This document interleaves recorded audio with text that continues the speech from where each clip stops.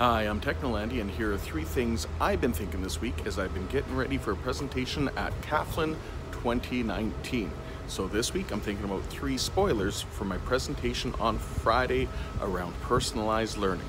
Number 1 is the element of descriptive feedback, where I will be highlighting one of my favorite first steps, which is 2 stars and a wish. Instead of using those nasty check marks and incomprehensible percentage points, focus in on giving some description by looking at 2 good things and 1 area to focus on next.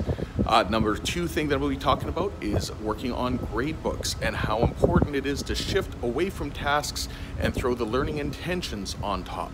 And number 3, of course, I will be talking about e-portfolios and how those can be one of the key tools to further help personalizing education. If you haven't tried a portfolio yet, please give it a consideration, because I'll also be dropping a little bit of another surprise tomorrow.